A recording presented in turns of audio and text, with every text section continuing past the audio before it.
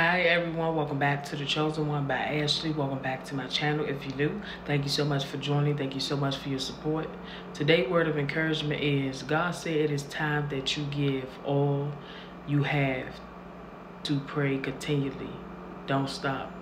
You know, we have to understand that we have so much time with God and we have to learn how to use our time wisely.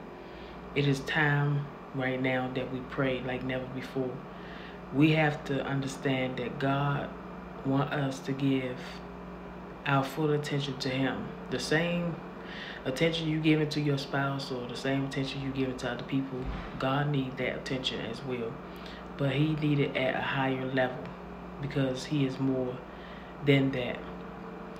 The Bible verse I want to read is 1 Thessalonians 5:18, and it reads, "Give thanks in all circumstances, for this is the will of God in Christ Jesus for you."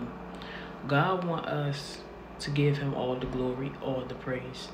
It is time that we stay focused with Him because God wants our full attention, and it is time for us to pray like never before. We have to understand that even though we're going through things, or we may have lost our job, or something may happen in our life, God do not want us to give up. You cannot give up because you're going through something in your life.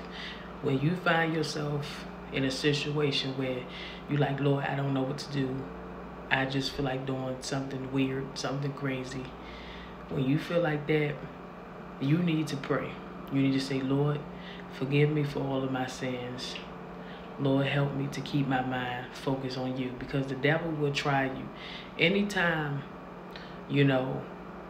God is doing things in your life, the devil will come to mess it up. Definitely when you're praying, you're fasting, and you're submitting to the Lord, the devil would come with distractions. He will come to mess up your life, and that's why it's important that you continue to pray.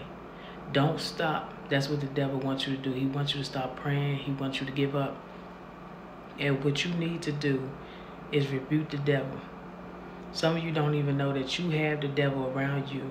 You have snakes. You have enemies. You have people around you that want to set you up. But God is telling you to pray continually and don't stop, because I'm in the midst of it all. Don't worry about who's watching you. Don't worry about who's around you. I got you. God is not going to allow that person to set you up. They can talk about it. They can say whatever they want. But you are a child of the Most High. He will not let nothing happen to you. So I just want to say to you, continue to be encouraged. Stay focused. Keep the faith.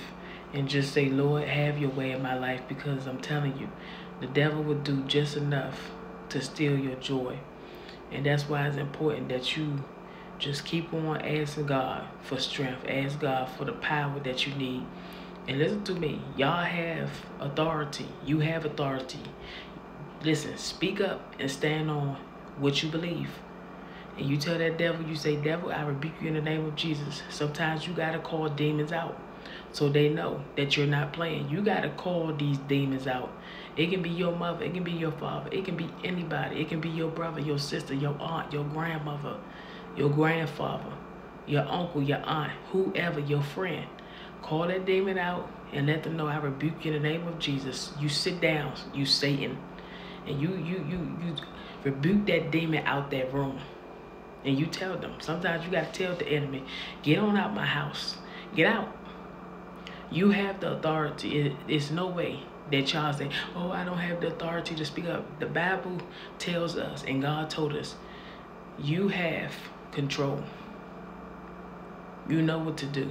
So don't let the devil steal what God put in you. Keep your head up. Be strong. God got you. Do not give up. Keep the faith. Okay? So God bless you all. Thank you for watching. Have a great, beautiful day. Keep your head up. Be strong. I love you all. Have a great day. Thank you for watching.